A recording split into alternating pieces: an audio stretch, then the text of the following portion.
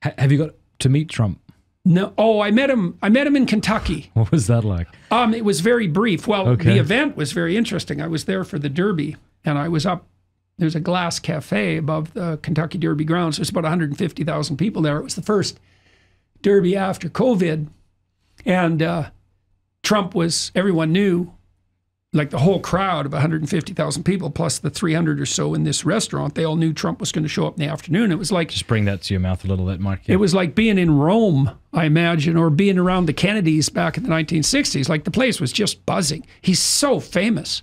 Like it's just an insane level of fame, right? Because, well, he was a TV star, and that's not an easy thing to pull off, and for quite a while. And he was a real estate magnate, and that's also quite difficult. And then he was president, and ridiculously controversially. Like he's insanely famous. And you could just feel that that emperor-like worship in the air, you know? And this is actually, I think, a flaw in the American political system, because in Britain, the Queen bears that. She's a figurehead. Imagine there's 4 branches of government. Executive, legislative, judicial, and symbolic. The president bears the symbolic weight in the U.S. It's not good because that tilts the polity towards deification of the president. That's why you have the first lady. It's like, what the hell's that? Yeah. There's no first lady in Canada. Yeah. You know, nobody cares who the prime minister's wife is, and that's right. That's rightly so. It's like the first lady. Well, that's the queen. Yeah. You guys don't need a queen. Yeah. But you want one. Yeah. Right. We're the Blessed Mother. Yeah, well, that's a better substitute. All right, so you're at this Kentucky Derby. You're feeling the energy. How did you meet him? I had flown out that day to do a talk, convocation somewhere, and I came back just as the air space was closed, and then I made it to the Derby like with about 10 minutes to spare before they locked it down. The army was everywhere. The place was just buzzing, and Trump strolled in, and it was like, well, that much fame gives people a tremendous charisma, you know, and it's a lot for one person. It's a lot for one person. I think he has a good family, and thank God for that, and he seems to have managed that well. And I know people who know him, and they have faith in him privately. He's a bully, and a very good one. He's an unbelievably sophisticated 13-year-old bully. Interesting. Like his ability to wield a nickname is unparalleled. No one can match He's it. great. He's great at that. And that's a real superpower, although, and it's a mixed blessing because he's a 13-year-old bully. You know, I'm not trying to reduce him. Yeah. Being a 13-year-old bully is kind of handy when you're dealing with the dictator of North Korea. You know, you want that kind of playground unpredictability. It's like, don't fuck with me. You don't know what I'm capable of. You know, and a more sensible person, you could argue, hasn't got that. You know, and so I don't know what to make of that. There's that trickster, disagreeable trickster element to Trump that also gives him that vicious sense of humor. He's insanely funny. Oh, he is. I have a book, which I love. It's a library edition, beautiful volume called The Collected Poetry of Donald Trump.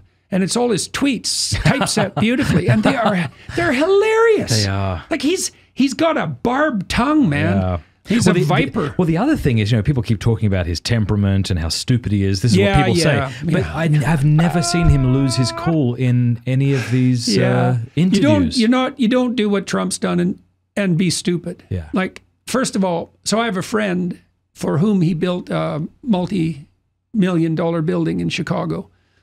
And he finished it below cost and on time.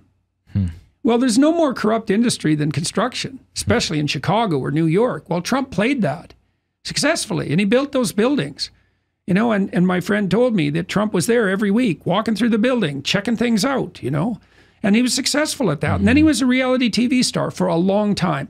That's not easy. Yeah. Right. So he's got that showman element that's really integral to American culture. Yeah. You know, you saw that on display in the Elvis movie, for example, with what's his name, Colonel. Okay, I didn't watch that. Oh, it's great. It's great. It's great. It's a great American movie. And Colonel, I don't remember the name of him, his manager, but he's a real charlatan, a showman, almost a psychopath. And yet he made Elvis. Like it was this weird, this is part of American culture, right? There's that talent and ability combined with this entrepreneurial showmanship, and Trump has that, you know, and that's a power too.